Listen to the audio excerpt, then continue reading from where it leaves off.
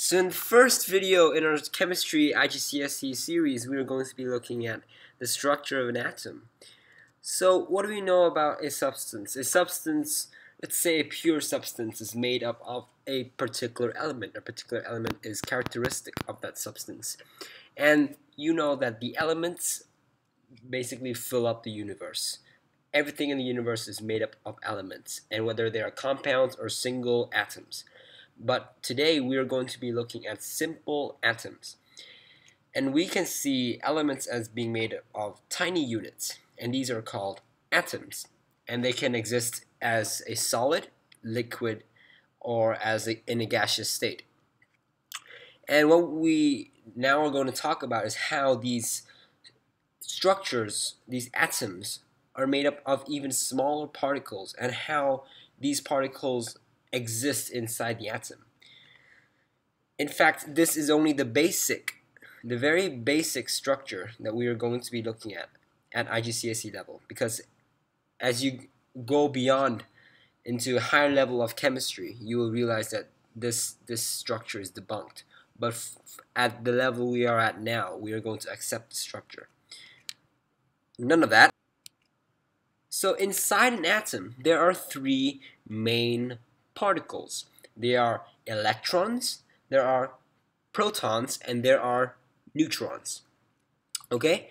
And inside the nucleus, there are protons and neutrons held together to form a positively charged nucleus. And this exists in the center of the atom, and they are held together by weak forces, one of the four fundamental forces in physics.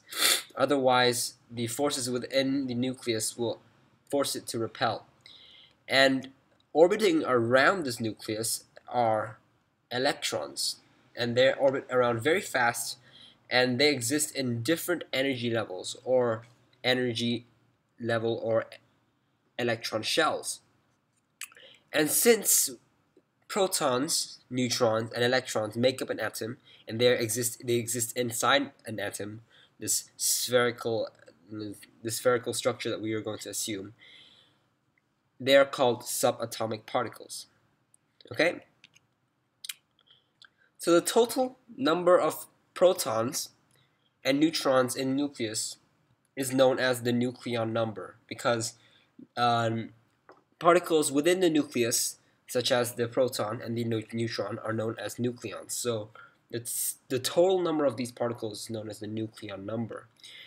And what we then know is that electrons have negligible mass. They are relatively massless compared to the proton and neutron.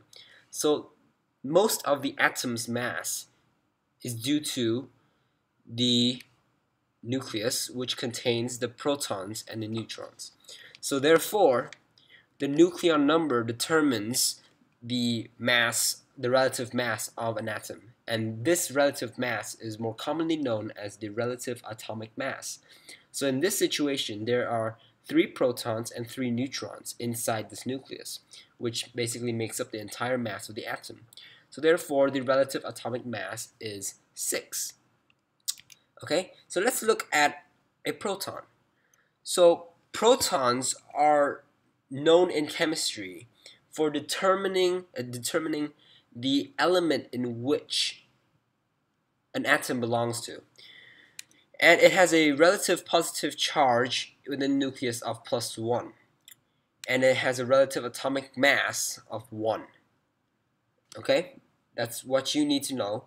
And it also determines the number of electrons there are inside the atom. Since an atom is neutrally charged, the number of electrons is equal to the number of protons. Okay? And let's look at neutrons. Neutrons are relatively very boring particles, because all you need to know about them is that they have a relative charge of 0, and they have a relative atomic mass of 1. Okay? And the next particle is the electron, and it has a relative charge of -1. So that is why we said an atom is neutrally charged, because it has the same number of protons as electrons. so the total charge of an atom will cancel out.